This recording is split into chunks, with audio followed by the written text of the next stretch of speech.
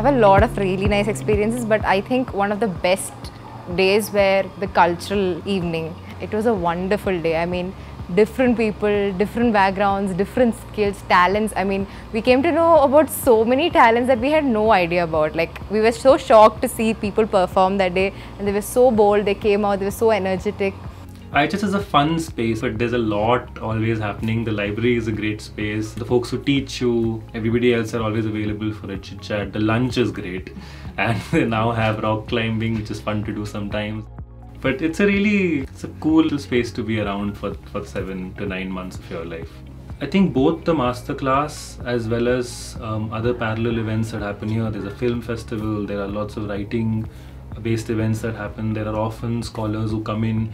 I think all of those really sort of help you wrap your mind around the entire course in itself, because everything is essentially based in and around the urban. Some of my favorite times are my times in the library, and the kind of silence and pleasure and joy that I get from being not just in a library, but in this library and in the midst of this program of learning are some of my favorite memories.